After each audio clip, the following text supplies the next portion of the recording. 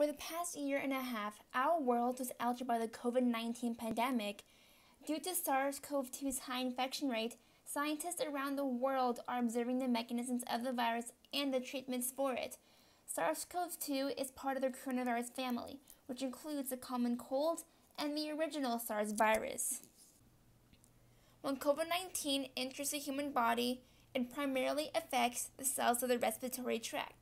Specifically, the virus infects the cells of the lungs and the lower respiratory tract.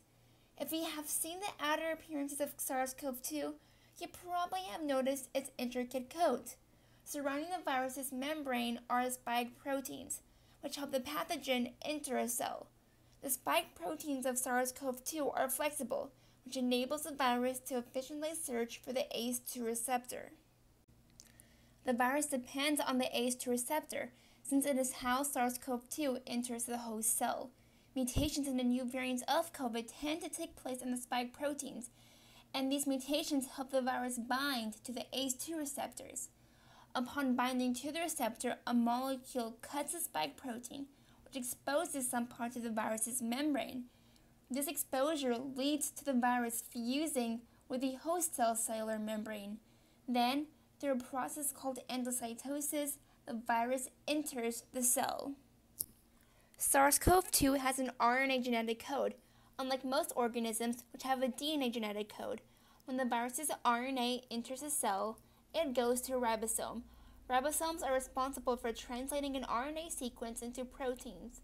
One of the first proteins that are produced from COVID's RNA is called RNA-dependent RNA polymerase, which is responsible for the replication of RNA. In order to produce new viral particles, RNA must be produced. Another protein that is produced during RNA translation is called NSP1. This protein is responsible for stopping any non-viral RNA from being translated. In a healthy cell, our DNA is converted into RNA, which is then translated into proteins that are involved in our body's processes. As a result, by preventing non-viral RNA from being translated into proteins, the infected cell cannot partake in many cellular activities. Another function of the NSP1 protein is to prevent the cell from releasing chemical signals for an immune response. While reproducing itself in the host cell, the virus takes advantage of all the host supplies.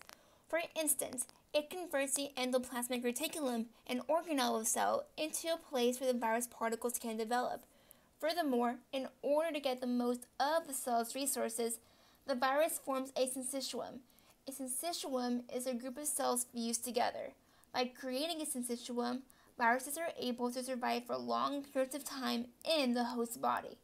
After developing, a protein called furin cuts a part of the spike protein, and this cut facilitates the infection of another cell. The new viral particles exit the cell via the lysosome. In healthy circumstances, the lysosome is known as the cell's garbage disposal. In order to function properly, the lysosome requires an acidic environment. Because lysosomes can break down foreign or waste molecules, the immune system depends on it. However, SARS-CoV-2 takes advantage of the lysosome by creating a basic environment for the organelle, thus preventing it from performing its normal functions. The lysosome delivers the new viral particles to the cell membrane, where it then leaves the cell. Studying how COVID infects a cell is important because it can help improve our understanding of how the virus works. Luckily, since the pandemic started in early 2020, the scientific community has come a long way in studying the virus that is on everybody's minds. Thank you so much for watching, and I hope you enjoyed the video.